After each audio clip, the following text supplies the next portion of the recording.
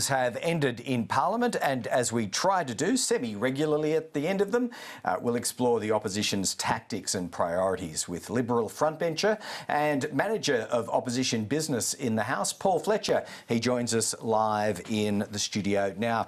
Welcome back. Just on superannuation options, it's very speculative and early days at the moment, Paul, but we are seeing Stephen Jones backing in some suggestions about bequeathed superannuation and the taxation treatment of it. The Coalition already supports dipping into super for housing. It'd only be a small step for you, wouldn't it, to support some of these potential options? Well, let's be clear. Labor has already introduced one additional tax on super, the new additional 15% on top of the first 15% for super savings above a threshold, even though Mr Albanese and Mr Chalmers before the election said there'd be no change to super taxation. It's actually pretty troubling to see Stephen Jones, the Minister with responsibility, appearing to entertain the suggestion from an advocacy group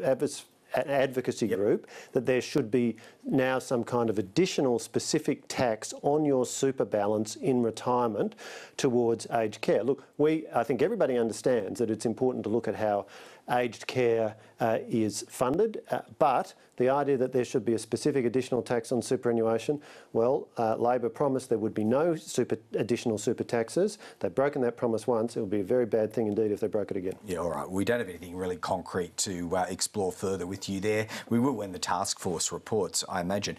Plenty of questions asked in Parliament this week about the voice and an extension of it through to treaty processes. In asking those questions, are we entitled to assume that the Coalition would be imposed to Makarrata or truth processes and then ultimately treaty processes if the voice is successful?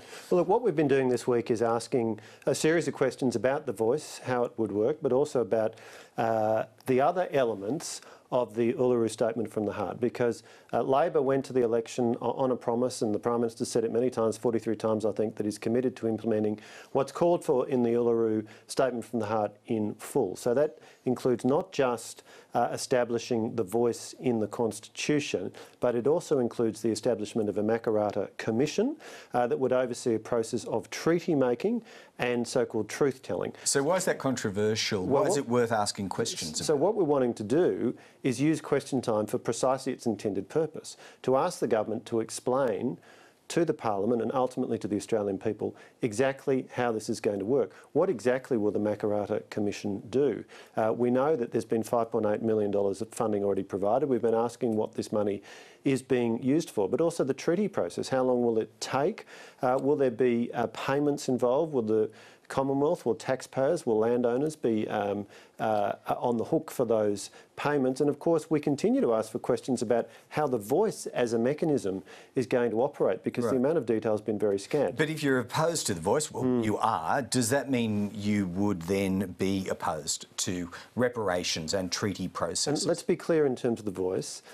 We don't support the voice being entrenched in the Constitution. We do support constitutional recognition of Indigenous Australians.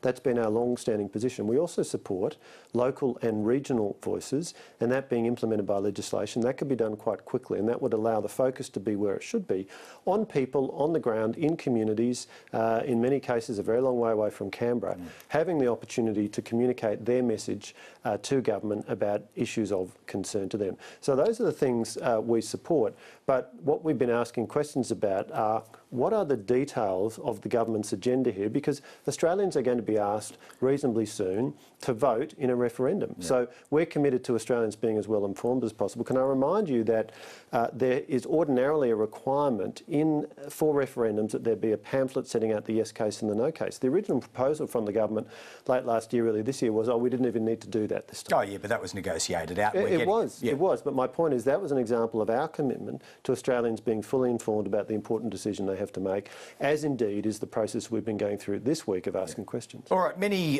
Government Dorothy Dixer questions about robo-debt, obviously trying to drive home the point that Scott Morrison is struggling to rise above his record on robo-debt as Social Services Minister, and maybe the implication is subsequently as Prime Minister. Is his legacy being tarnished the longer he stays around in this Parliament? Look, how long Scott Morrison chooses to stay around is entirely a matter for him. Scott has given great service to the Liberal Party and to our nation, leading Australia through a very challenging time.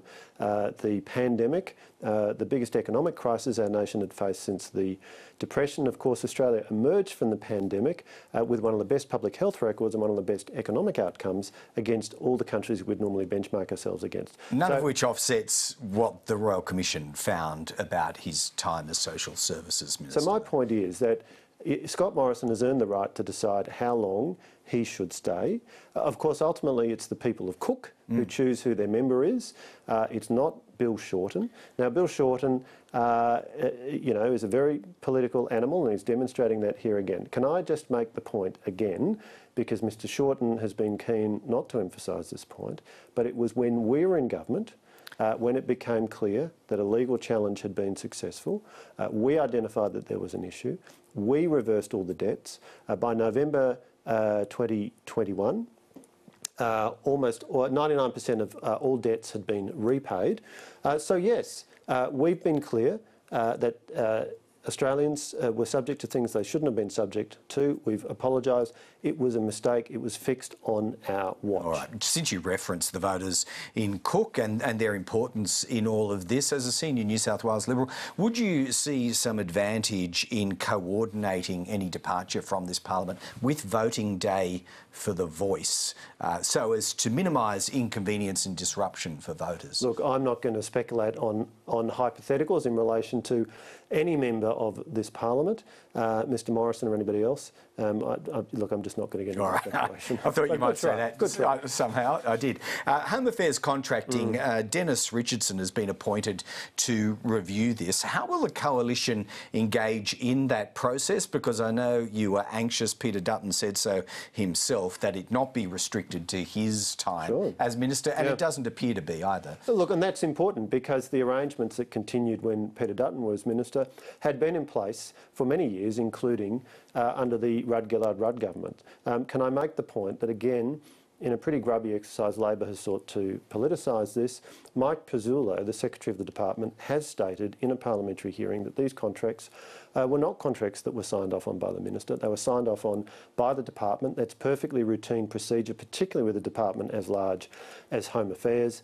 So again, this is part of the unfortunate pattern of this Labor government, far too interested in trying to score political hits based upon things that have happened in the past, rather than responding to the challenges that Australians are facing, including the serious cost of living challenge. Even if there's not a ministerial scalp to be obtained here, it still could be well worth the time, couldn't it, to examine departmental processes? Huge amounts of money went into offshore processing, and I think it's fair to say we didn't have full transparency over that across the years.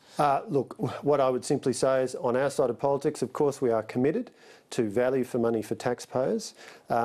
But can I say also, our record on border protection was a very important one. Let's not forget, when we came to government in 2013, we inherited a complete mess, some 50,000 unauthorised maritime arrivals, some 1,200 people that are known of tragically died at sea, and that was because of the hopeless mismanagement of this issue under the previous government, of which, of course, Mr Albanese was a very senior minister. Yeah, it was. So we fixed a very difficult problem,